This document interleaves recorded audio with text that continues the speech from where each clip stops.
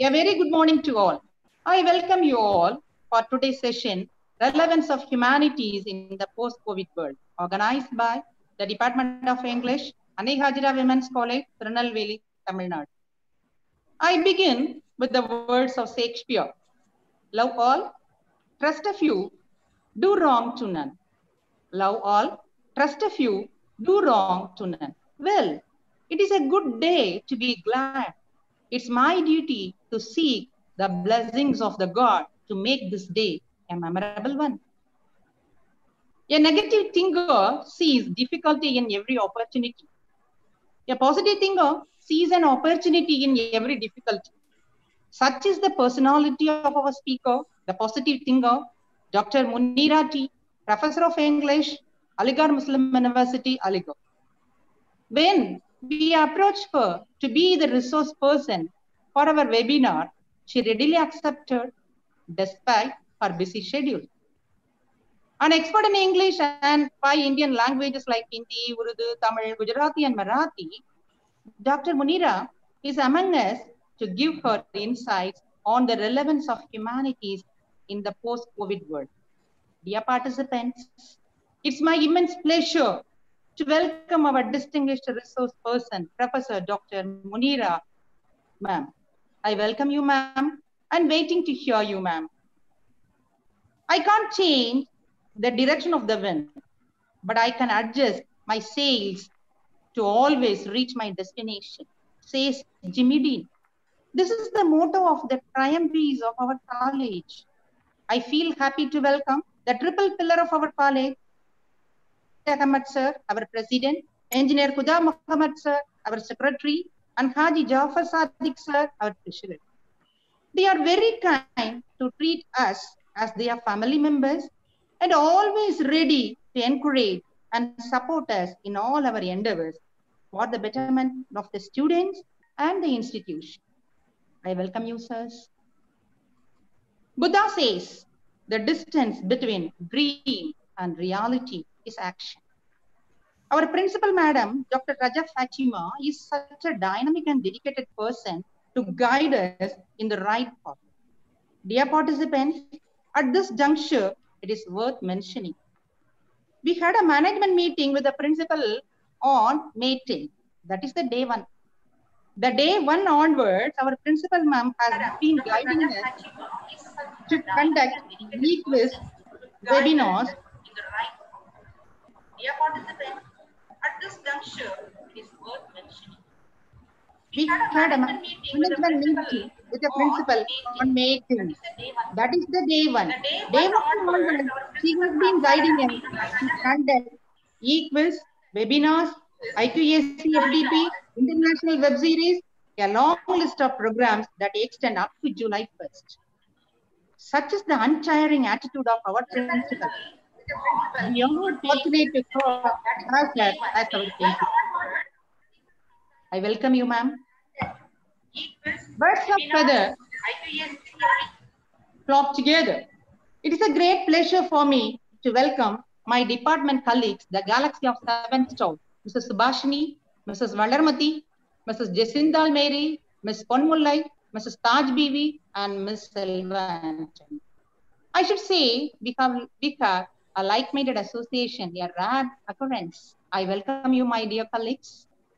I am pleased to welcome all the heads of the department, Dr. Sabrin Munir, Dr. Jayashree, Mrs. Anita, Mrs. Parvati, Mrs. Malati, Mrs. Aishan Lofer, and Dr. Anurag, and all the faculties of our college and our technical supporting friends, Mrs. Booma and Mrs. Mumtaj. Dear participants, you make us excited and happy with your overwhelming responses. We had 180 responses from all the districts of Tamil Nadu and 58 responses from the other states like Kerala, Karnataka, Goa, Andhra Pradesh, Telangana, Madhya Pradesh, Odisha, and Gujarat and Delhi. By offering your support, dear participants, you encourage us to go ahead in our future endeavors. Thank you, participants. I quote the words of Theodore Roosevelt, believe you can, and you are halfway there. Keep going. Everything will come to you at the perfect time.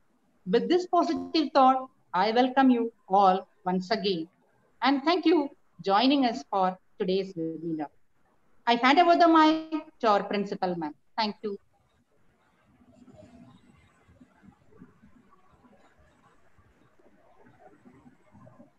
In the name of Allah, the most gracious and most merciful, it's my pleasure to offer my felicitations and my welcome on the conduct of this webinar hosted by the Department of English.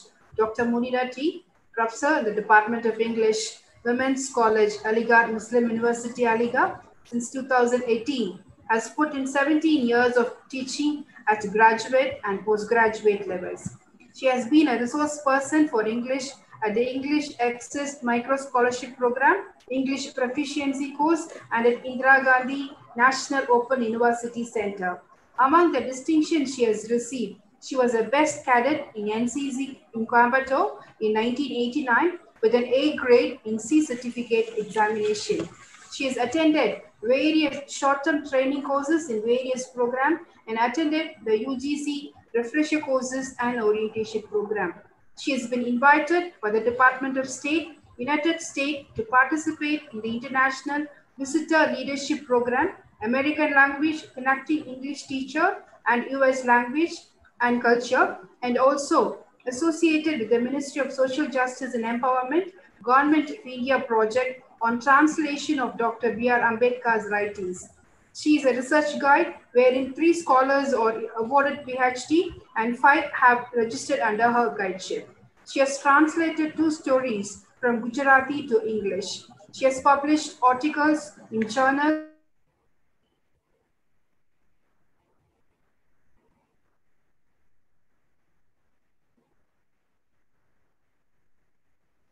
at national, international conferences and symposium.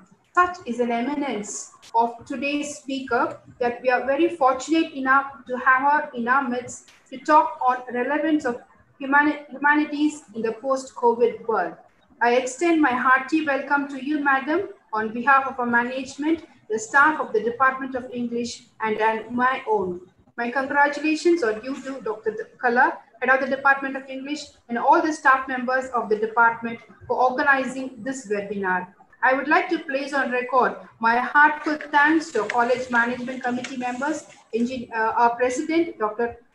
Engineer S.K. Said Ahmed Sahib, our Secretary, Engineer S.K. Kudam Ahmed Sahib, and our Treasurer, Jafar Sadiq Sahib, for all their encouragement given to us in all our endeavors. My appreciation are also due to the staff of the Department of Computer Science, Mrs. Booma and Mrs. Mumtaj Begum for their technical support. Thank you. Thank you once again. Over to Dr. Munira. Glorious introduction. I don't know if it was me or if you were talking about somebody else. Thank you, Dr. Fatma, and good morning to one and all. It is a pleasure to be here with you here and talking about a subject that is so close to my heart, humanities. It is also a pleasure because I'm getting a chance to talk to you, to academicians, to students, and yes, that's what we do best, isn't it? Talk. In this lockdown period, you will all agree that when I'm saying that talking to our students, our colleagues, we're missing that the most. And today, when I'm talking to all of you, it gives me immense pleasure.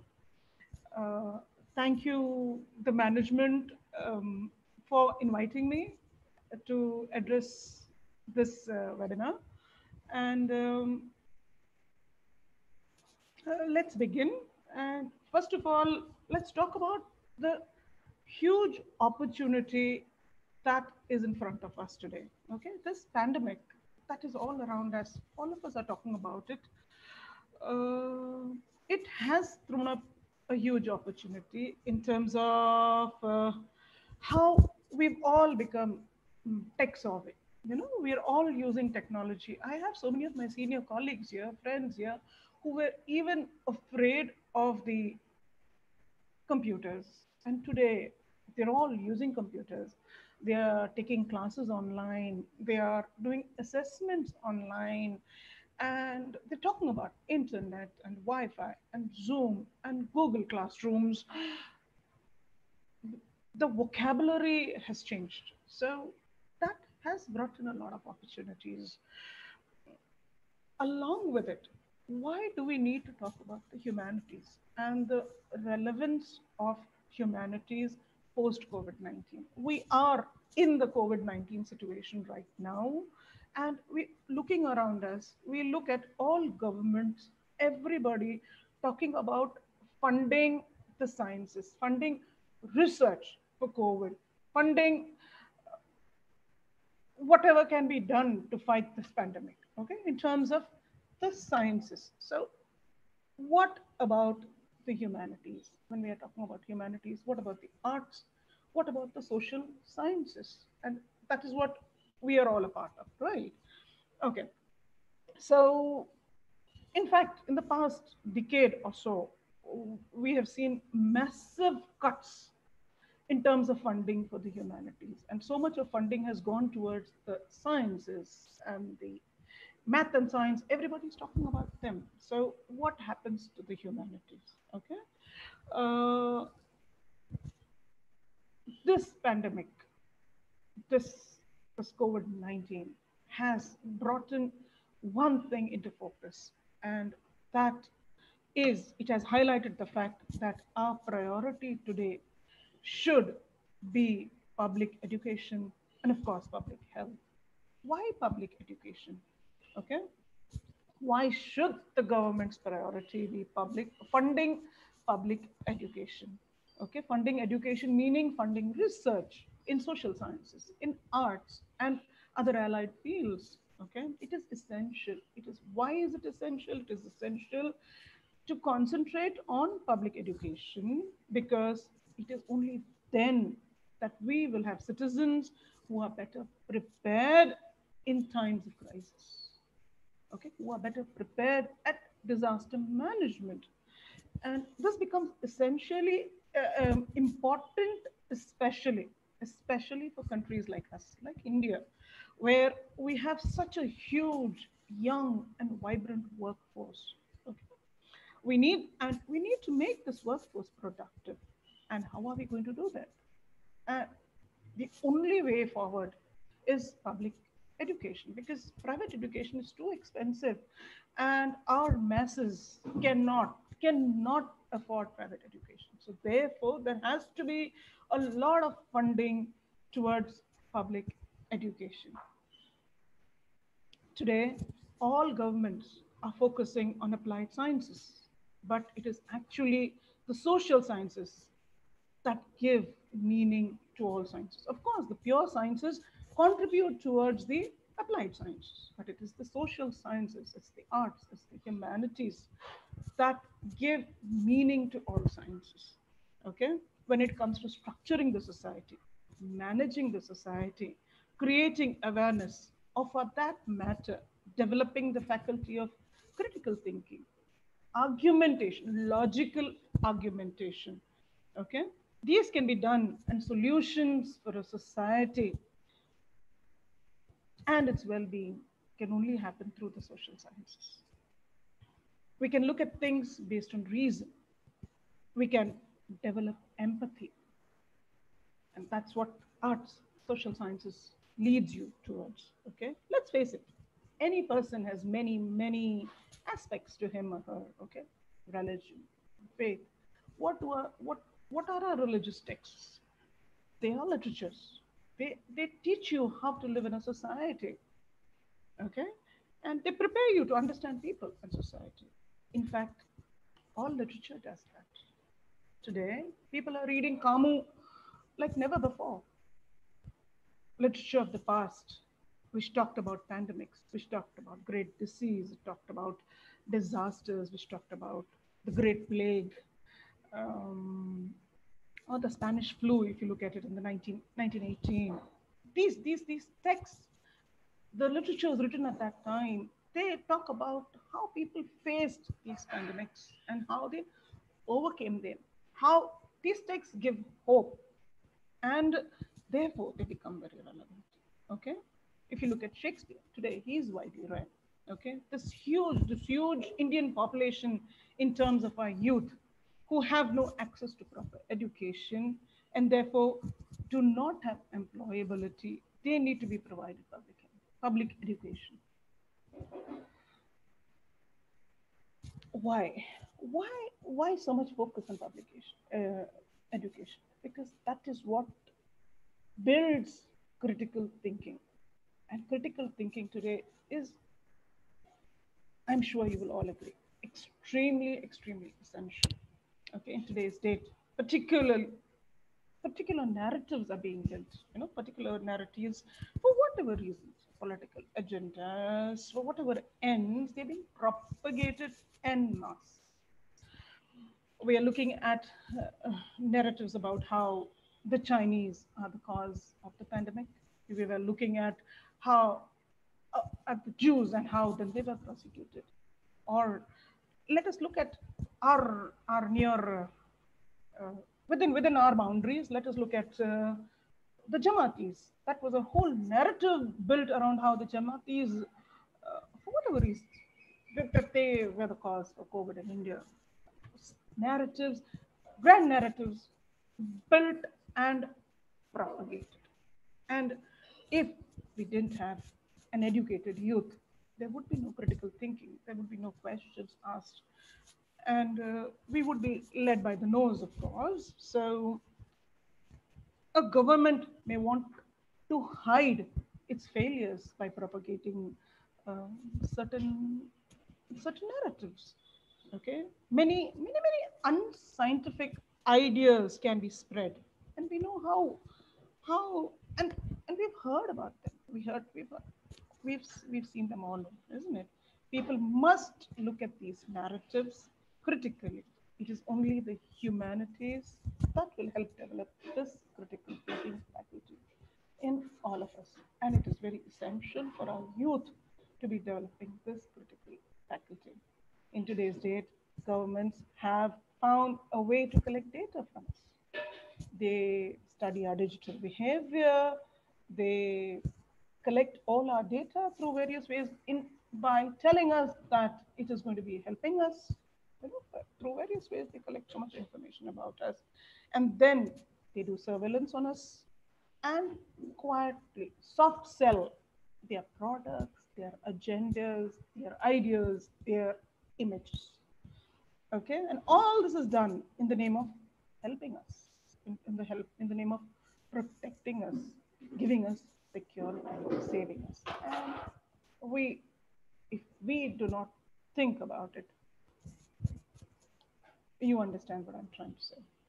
Okay, and besides, people have started creating, rather living in bubbles, the WhatsApp bubble, the Insta bubble, the Twitter bubble, and certain ideas only, we tend to only look at the ideas that are being pushed to us through these mediums, through these bubbles, and we only share those ideas, only we talk about those ideas.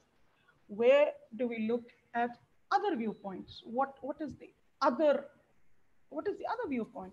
We close ourselves totally to that, because that is how we are forced to think. That is how we are made to think. You look at your media. What is the media doing to us? They a particular narrative, and they're all talking about it. And we are made to believe only that. We are not allowed to see any other point.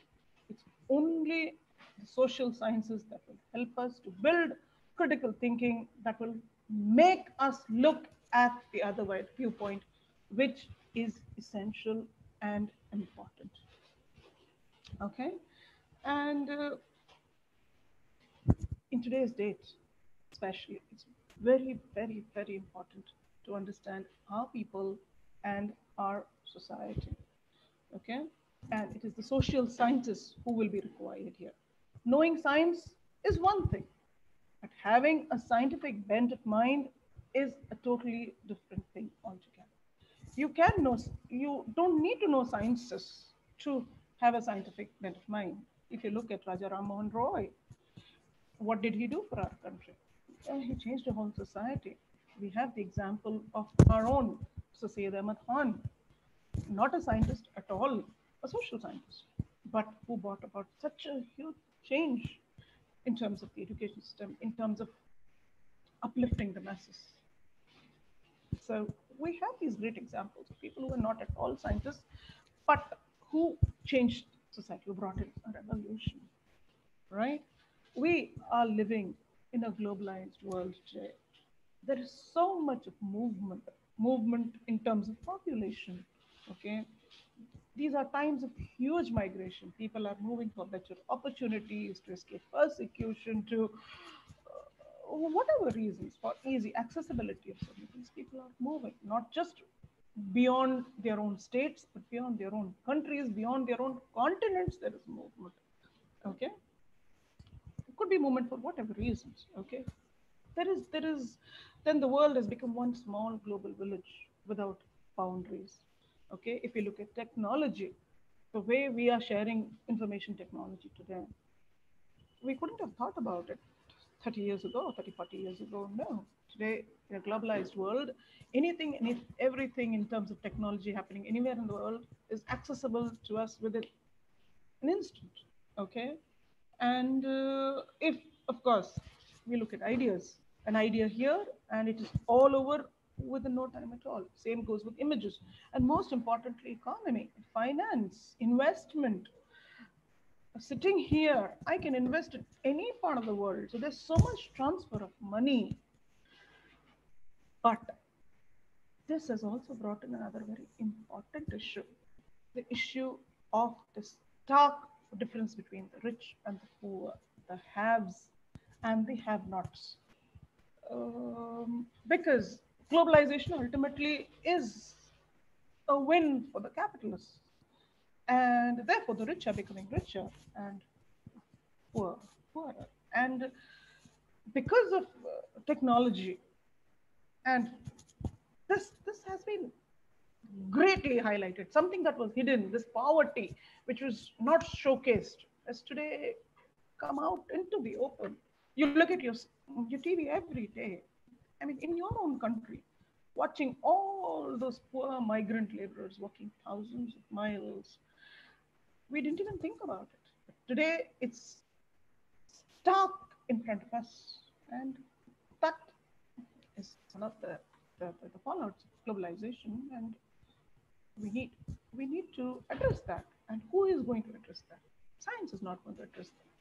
That is going to be the work of the humanities. Besides the movement of capital, as I said, the movement of capital, the movement of technology, the movement of people, the movement of ideas, the movement of images, you must agree that globalization has also brought in the movement of disease. COVID is a fallout of globalization.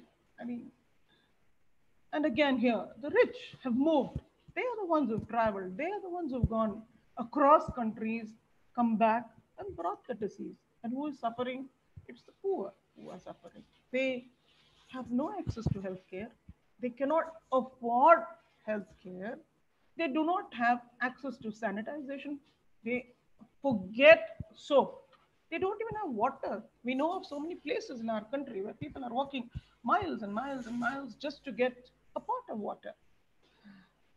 Uh, we're talking about social distancing. How is it going to be possible for so how is social distancing going to be possible when we know that so much of our population lives in a 10 by 10 room, a room in which there are 7 8 occupants? What are we talking about? And these are the things that the social scientists will look at. Okay.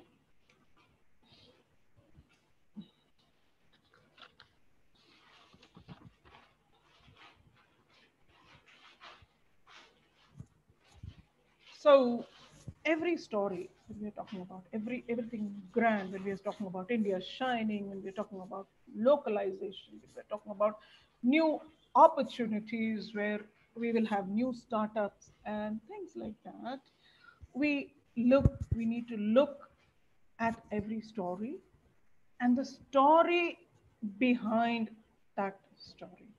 Okay, beyond the grand narrative that are built, we need to look at these smaller but largely significant issues.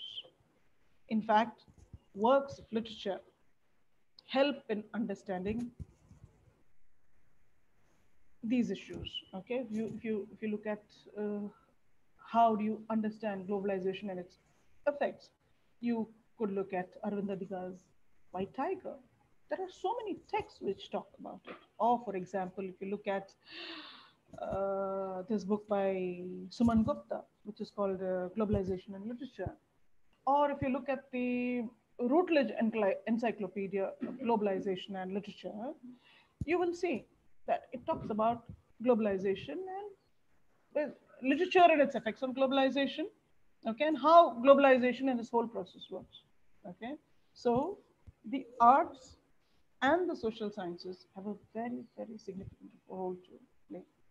Planning in these times of crisis will require social scientists. And it is literature that will heal in such difficult times. Therefore, the humanities are and will always remain relevant. In any country, in any society, it is the social scientists who will do the planning, who will tell how a society will need to be structured, how it will need to be to move forward, how things can be arranged, therefore building a better society. Today, everywhere that we look at, every country, if you look at the US, which is supposed to be a superpower in the world, has come down to its knees, okay, in spite of all the great technology that they had, all the great uh, infrastructure that they had. They they, they failed at their planning, and somewhere somehow that has created a huge, I mean, not even thousands, we have lakhs of people dying out there. If you look at the other countries of the world, greatly developed countries in terms of healthcare, if you look at Britain, if you look at your Italy, if you look at Spain, all these countries, they had great health management systems. They failed. So, what is it that will take us forward? What is it that will become relevant for us? We need to look at that. Okay? And that is why I am coming back again to the relevance of the humanities. How these humanities, in this particularly difficult time that we are all facing, I hope all of you are safe, all of you are healthy, all of you are doing well, okay, because we look at this pandemic has brought in a lot of stress. We have seen our loved ones being lost, not just to the disease, we have seen our loved ones being lost to stress. uh, 14th of June, we lost a beloved. I mean, all of us, I think, are mourning the death of this great Sushant Singh Rajput. And I have lost two of my students to depression. And all this could have been saved if there was good planning.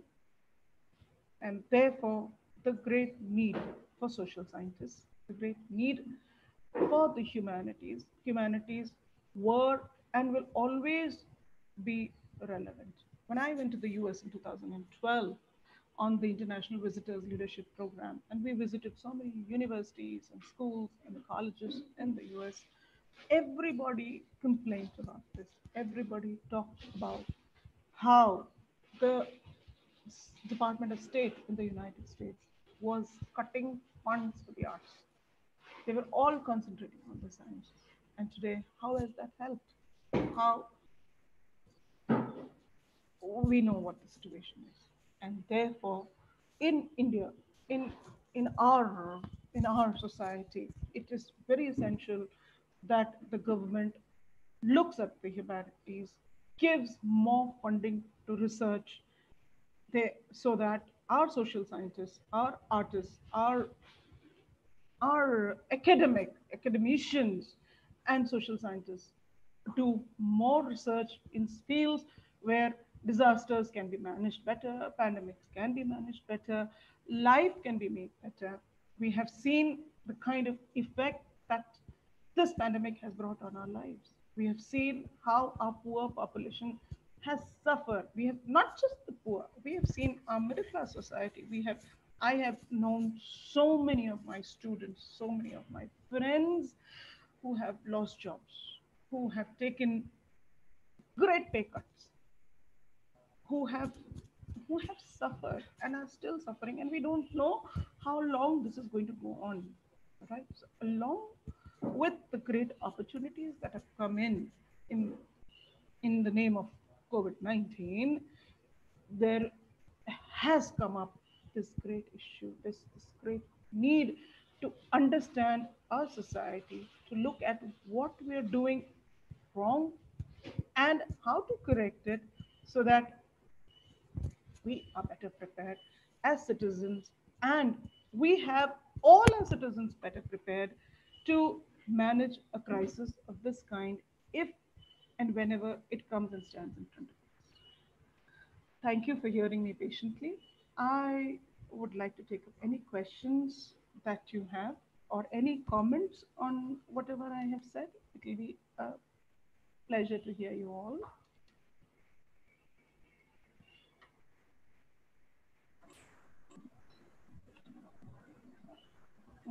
Let me see. Thank you, ma'am. They'll be asking the question now. Yes.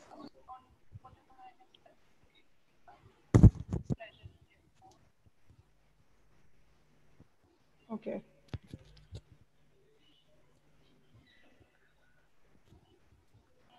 Thank you, ma'am. They'll be asking the question now. Okay, fine. I'm waiting. Anybody for any questions? I've opened the chat. So anybody who has any questions can just type their questions to me and I would be very glad to address them. Thank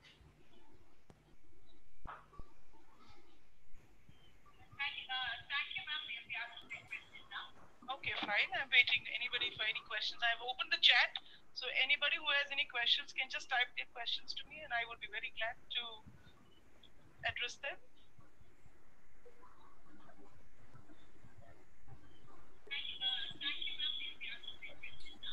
Okay, fine. I'm waiting. Anybody for any questions? I've opened the chat. So anybody who has any questions can just type their questions to me and I would be very glad to address them.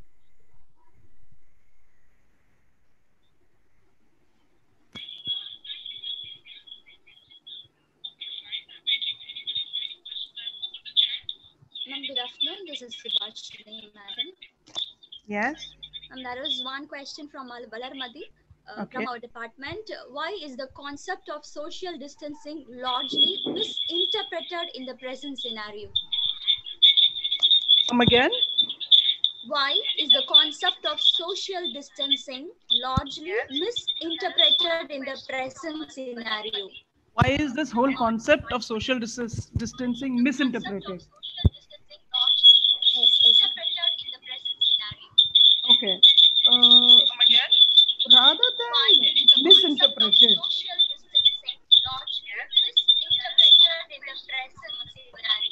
why is this whole concept of social distancing misinterpreted?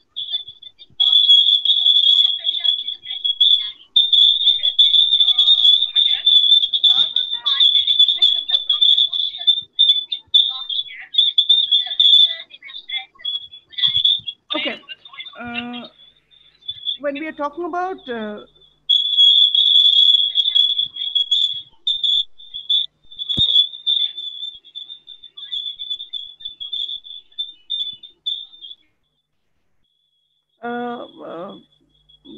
Dr. Fatima, there seems to be some problem because I am continuously hearing my own voice. Now it's okay, ma'am. It's clear now.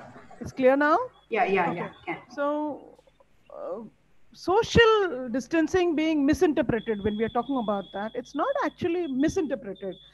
Uh, what the government is doing is it has put out norms, okay, for social distancing. It has asked everybody to. There seems to be some problem because I am continuously hearing my own voice. Now it's okay. Clear So social distancing, the government has put up certain norms, and it says that everybody has to follow them, okay, and they are for our own good because based on WHO's guidelines, uh, which are very clear, which says that within this particular social, within this 1 meter distance, there is a possibility that anybody who coughs near you or sneezes near you can give you the infection. Okay, but a country like ours with 130 crore population, 135 crores population, and no space to even move. I mean, how are we going to maintain that social distancing? And as I said, with such low education, how are our masses going to understand this whole concept of social distancing? Therefore, it's not misunderstood. It's just not understood at all. When I am walking down the streets outside, I mean, you and I today, we don't step out. Okay, unless it's very essential. I go out once in 10 or 12 days just to buy my groceries or fruits, and that also I'm very careful. I come back, I wash myself, I have a bath, and change all my clothes, put them all for wash, and don't touch all those things that I've purchased in product. Keep them out for 4 hours and then bring them into the house and all that. But what about the others who don't understand this? Who do not understand that whole concept at all? How are they going to maintain it? Therefore, it is misunderstood. Okay. Yes. Anybody else? The questions are in the chat box, ma'am. Yes, I am reading them. Uh, Uh, yes, this question is, do you think modern education gives us the ability for such critical thinking? I'm sure it does. Don't you and I who have had modern education think critically? Yes, when we are looking at news channels, aren't we able to very easily say that this particular channel is sold out? I mean, it has been some particular political party has taken it over, or somebody else is propagating a particular idea. Don't we think critically? It has done that to us. Our modern education has taught us to think critically, and that is why this whole everybody. I mean, if all our youth were educated, okay, they would definitely think critically,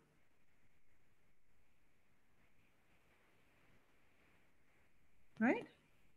Okay, there is another question. Recently, US imposing restrictions on H1 visas. Our IT professionals are affected. What is your view? My view on this, I really haven't thought much about this. I know this restriction affects a lot of us because we have so many of our Indians who are there, who have so many of them who are there on work visas, who have not got a residentship there, and many of them will be deported, and so many of them, if they don't get their H1, but then on the flip side, if you look at it, with all these people not getting H1 visas and staying here, US will be the one which is in trouble. You know, they will require professionals. And where will they go to? If they can't bring in professionals into their country, they will have to outsource. And therefore, somehow they will come to us only. Because the kind of uh, mm, technically sound people that we have in our country, I, I mean, very few countries are like us.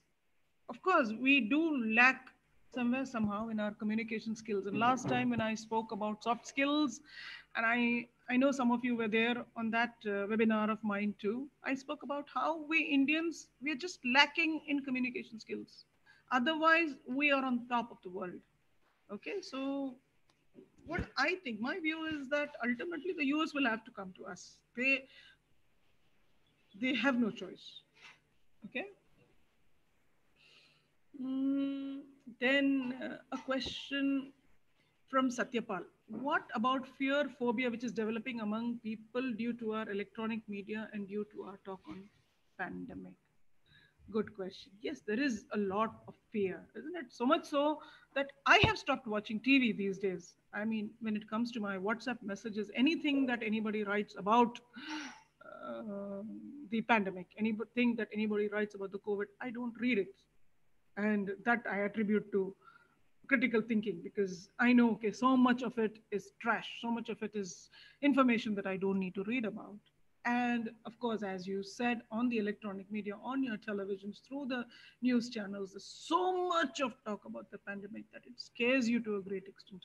But I think you should use your logic, you should use your mind and sift through, pan through all that information that is being dumped at you, thrown at you, and pull out what is relevant. Like for instance, you understand that the pandemic is here to stay.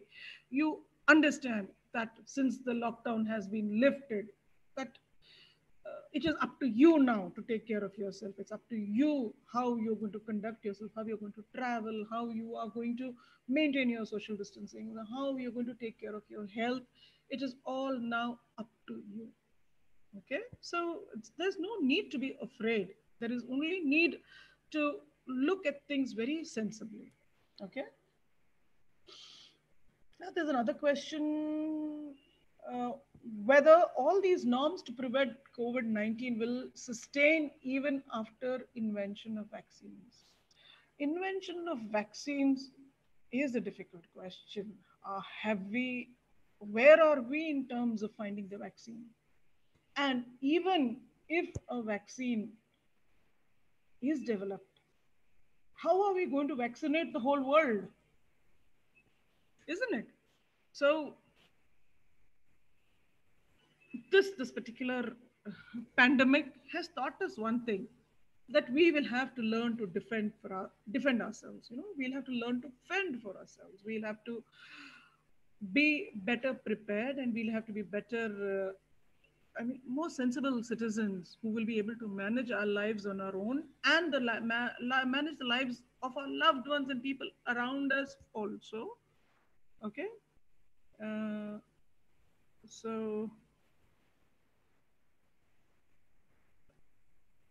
so even after I don't know when this COVID-19 is going to go away, or if it is going to go away. See, we had dengue, we had SARS, we had MERS, we had all kinds of epidemics. Okay, and we found vaccines for them, but then they continue to be there, isn't it? In some form or the other, they continue to be there. We'll have to learn to live with them, to fight them, to overcome them, and to keep ourselves safe. Okay. Is there any other? I hope I have answered your question. If there's anything else, if anybody else would like to ask. Okay. From Valarmati. You spoke about the importance of education and critical thinking in combating social initiatives, initiatives that lead us astray. Do you think modern education gives us that ability, such critical thinking? Yes, it definitely does. It definitely does. Um, your your education in the social sciences. I am a student of literature, um, and I teach literature. So, I what is your literature? Your literature is a reflection of society. Is a reflection of life. It tells you how people are living, how people are reacting, how people are doing things. Okay, so when you learn about that, you start thinking like that. You develop critical thinking. Modern education helps you to develop critical thinking, and it's only with that you will be able to combat anything wrong that is happening anywhere. Your education will, and that is why the need to promote public education, the need for everybody to be educated en masse. We have a huge workforce. Our youth, you saw them. You saw the poor youth. You saw on the streets who were marching, who were walking during the first lockdown and the second lockdown. When you saw thousands and thousands of migrant laborers walking from the cities towards their villages, who were there? Who were they? Young people, isn't it? Young people. So all these people, if they were educated, if they were given free fund, free education, free higher education, they they would be our hope. They would be there fighting along with us and creating a better society. Okay. Okay, there's a question from Mudassir Bhatt. He says, as we see, Corona has put the whole concept of life topsy turvy on a positive note. Has it set something positive for us to learn from it? Okay. Yes, it has. It has taught us so many things. This corona in and this lockdown where we have been confined to a particular space has taught us the value of relationships. It has taught us the value of family. It has taught us the value of staying in touch, in communicating, in fighting together, staying together. And that is something positive that has come out of this pandemic. Okay, and we have started looking at things differently. We have started thinking out of the box because we have been put inside a box. We have been caged. And that cage has helped us to look at things differently. Okay? Anyone else? Any other questions? One more question from Santosh Patra. He's Yes. asking whether world community will raise voice over one type of expansion of China now. Uh, Whether the world will raise? Um, one type of expansionism of China now. Uh, that's world politics that we're talking about. Okay. And I am not into political science, I am into literature. But again, I think we will all have to, we as citizens of the world will have to look at things and to understand beyond the narratives that are being thrown to us, we are thrown at us. We will have to look beyond them and see what is the actual truth, what is happening, and to decide for ourselves, what the nations will do, how they will align. We really don't know today when China is at our border. We What the border situation that is there, we are hearing narratives about how China is caught, how China is trying to counter that whole narrative of China being the cause of this pandemic. I mean, because they want to fight off that. That is why they suddenly become very aggressive in the South Seas. In India, they become suddenly active. They're doing all kinds of things because they want to change that narrative. So, what the world is going to do, how the world is going to react to this, let's leave it to the political guys. Yeah. Okay. Any other questions? Uh, yes. That's all, ma'am. There's no more questions. Okay. Right. So I would like to end on a happy note here, because I have realized staying here at home and working differently. I know it's been a very difficult time for me because I am a very, very people's person. I react well only when I see people, when I talk to people, when I'm in touch with people. My students are my life. I love teaching, and that's why I'm in this profession. Right. So it has been a very, very difficult time. One more question from our own computer chemistry science, chemistry HOD. She's Yes. asking, ma'am, how to tackle the stress of children who are now continuously being exposed to online classes for 4 hours a day for a third standard child? Ah, same here. I mean, I have my sister's daughter who's 7-year-old, who's in the second standard, and every day 5 hours of classes. I mean, and it's hell, believe me. Um, but again, I think children adapt. Okay, we were in if Dr. Fatima, if you remember our childhood, we spent it more outdoors, isn't it? We were running on the streets and are the kind of games that we played. Today, our children have become couch potatoes. They're totally into mobiles and video games and things like that. So the children of COVID will find ways to tackle their situation. Of course, they will find initially it is difficult that they're being confined, that they can't go out, that they can't travel, but then they will learn. They will devise ways to keep themselves entertained, isn't it? And it's actually the parents. We are stressed because we were so used to having our children going away from home, and suddenly they're sitting on our heads and making our lives miserable. But then it has, it has made me a better cook. It has made me a better organizer. It has made my house a much more cleaner and neater place. So I see all these as advantages of COVID, uh, on the lighter side. Yes.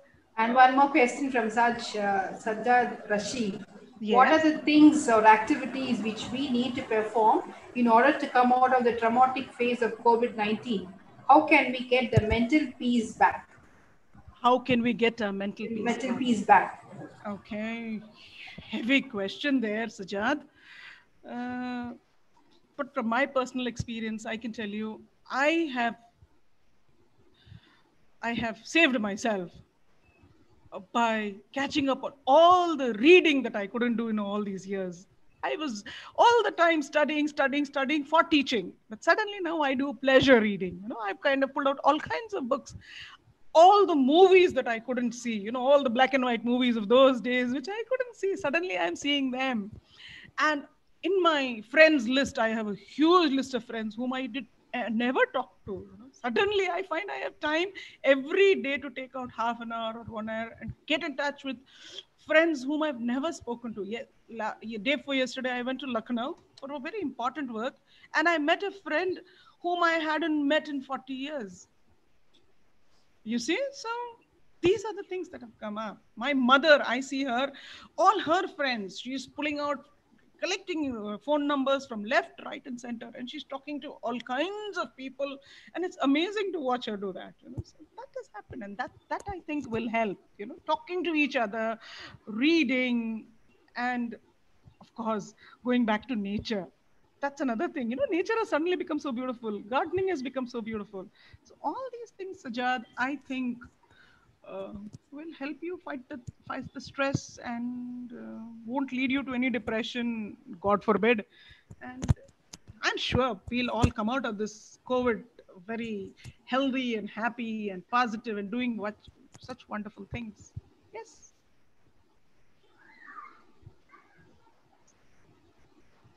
I can't hear you, Dr. Fatima. Your mic is mute.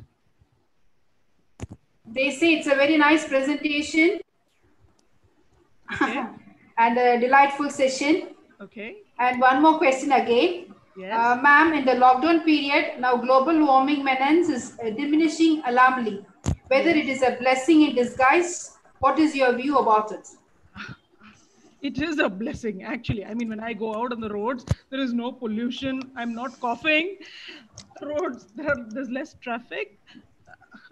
It may be it is a very bad thing for businesses, because all my whole family, all my brothers, my cousins, they're all into business, and their businesses are all fat, like they're bad. So which we must look at. But in terms of environment, yes, I saw those beautiful pictures about people from Chandigarh and Ludhiana being able to see the mountains, this snow-capped mountain out of after say 70, 80 years, and things like that, which is a beautiful thing. That's my take on it. Yes, it is. Everything has a positive and a negative. Yes, the nature has suddenly become beautiful. The animals, they have started living where they should be living. We had all pushed them off into a corner, and suddenly we see them walking the streets. Amazing sights. Yes, and we are humans after all. We are going to go back to our bad ways once things become all right. But I think we need to stop to think, and hereafter become responsible citizens, responsible towards nature, responsible towards each other, and therefore make our lives beautiful. Thank you very much, ma'am. Over to Subhashini. Yes, ma'am. Uh,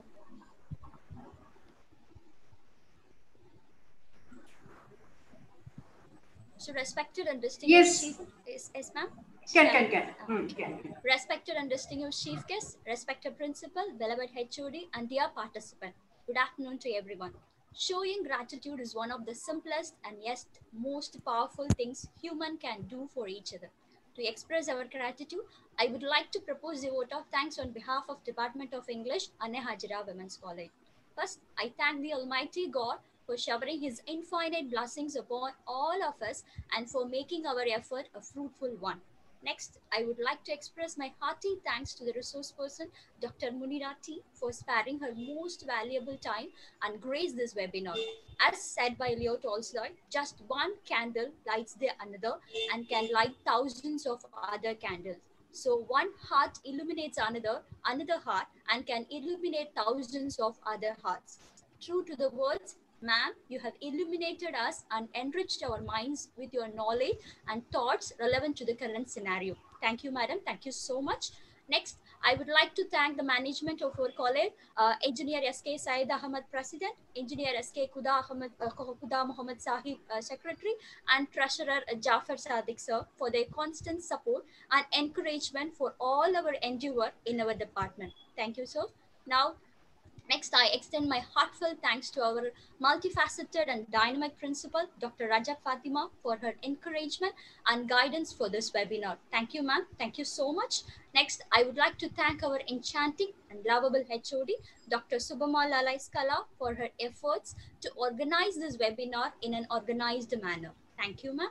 I would like to thank our organizing committee members, Mrs. R. Valarmadi, Mrs. V. Jacinthal Berry, Miss Ponmulai, Miss Taj Bibi Tangamal, and Miss Selva Anthony for their help and support for this webinar. Thank you so much, friends. And I would like to extend my thanks to our heartfelt thanks to the two young people from the Department of English, Mrs. Bhuma and Mrs. Mumtar, for extending technical support from the beginning to the end of this webinar. Thank you so much, madam. And last but not the least, I thank all the participants from various states who made this webinar a great success. Thank you, one and all. It's over to Principal, ma'am. Thank you very much, ma'am. You are most welcome. It was such a pleasure being here and talking to everybody. As a teacher, you love to talk, and I have done what I have always loved to do. Yeah. Thank you for giving me this. Thank you very much. That is what is a comment given saying that it is a very great discussion and very informative, and they have been engaged with informative informations for the 1 full hour. This is what they have given. So thank you very much for your acceptance. It's a pleasure. I would like to thank you again. Thank you. Assalamu alaikum. Wa alaikum assalam.